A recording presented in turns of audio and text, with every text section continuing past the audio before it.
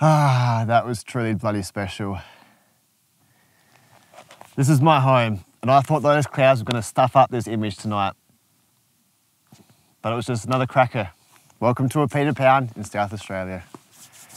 Oh, I love this place.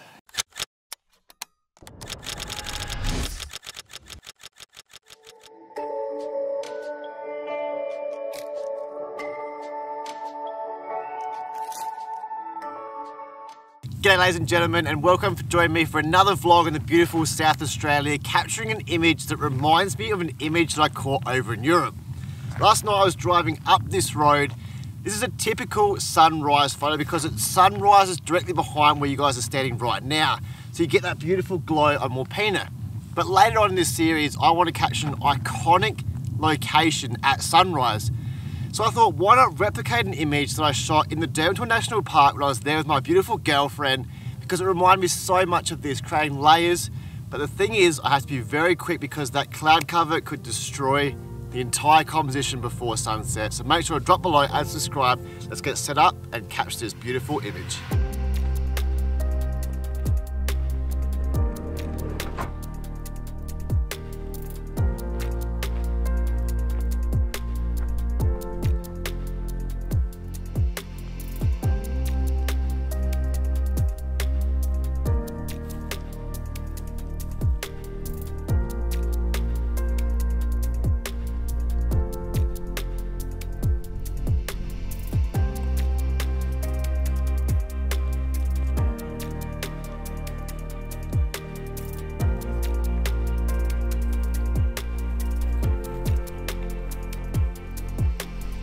All right, now I've had a bit of time to assess the scene because here I was briefly here and did have a lot of time to look through composition elements I really wanted to incorporate.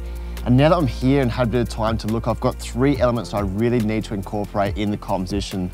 First one is leading line of the road going over top of the valley into Wilpena, sort of giving the viewer something to lead into, which we touched on earlier in this series. Then also lighting, which is obviously the main aspect of what I want to capture, the beautiful harsh light coming in. But also that does incorporate the trees that are getting lit up. Looks a bit autumnal, but it's not. I'm going to touch on that a little bit later because we are in the outback of Australia.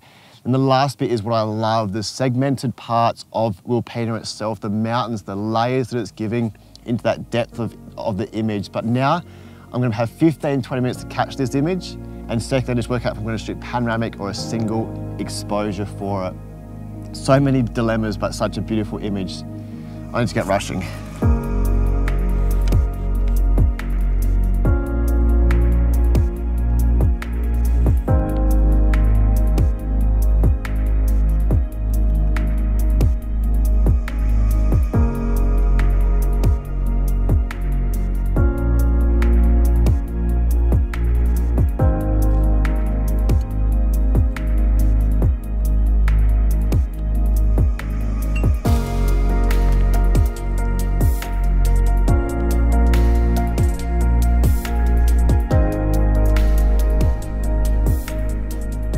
Oh, it's been a hectic last 5 or 10 minutes. Conditions are changing so quickly, which means the composition is changing for me quickly also. Because when I first set this composition up, I was shooting with the XF55-200.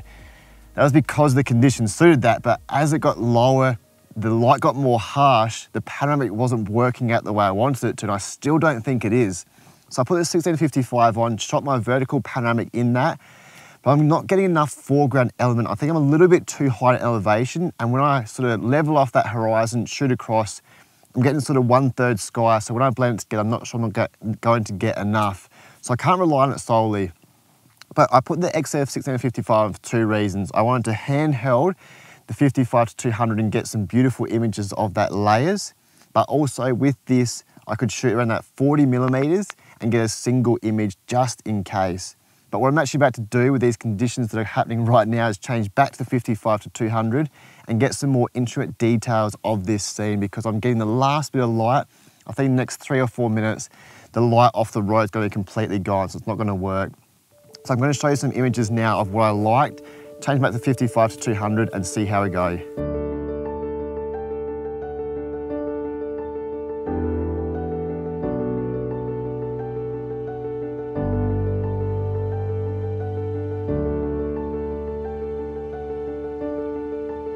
Bellissimo, absolutely perfect. I think I've played this from an absolute tee with focal ranges, with lighting.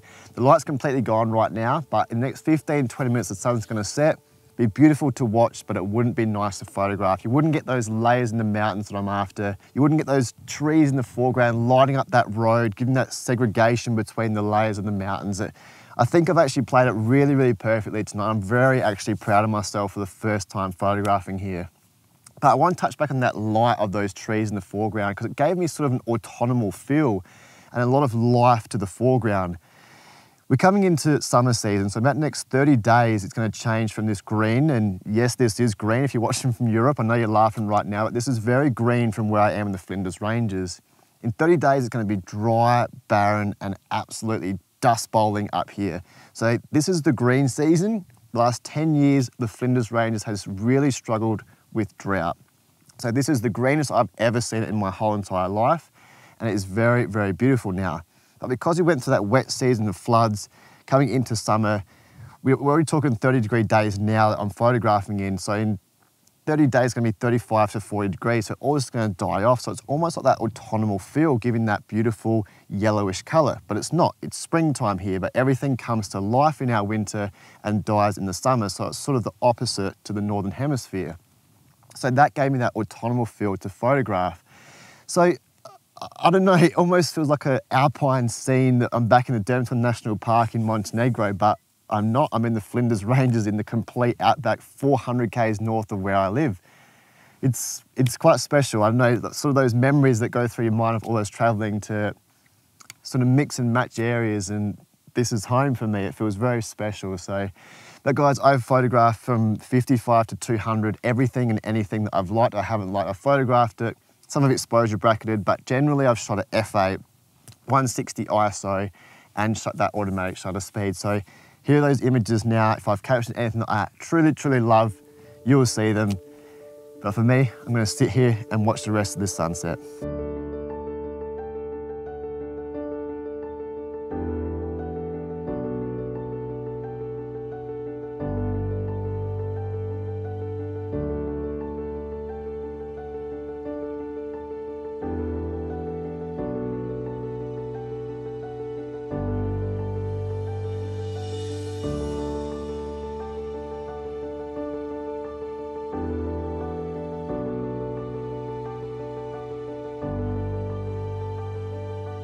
Oh, guys, I wish I could take you to every nook and cranny in this beautiful place, the Flinders Ranges, but one, it's too bloody big, and secondly, I don't have enough days in my whole entire life to do that.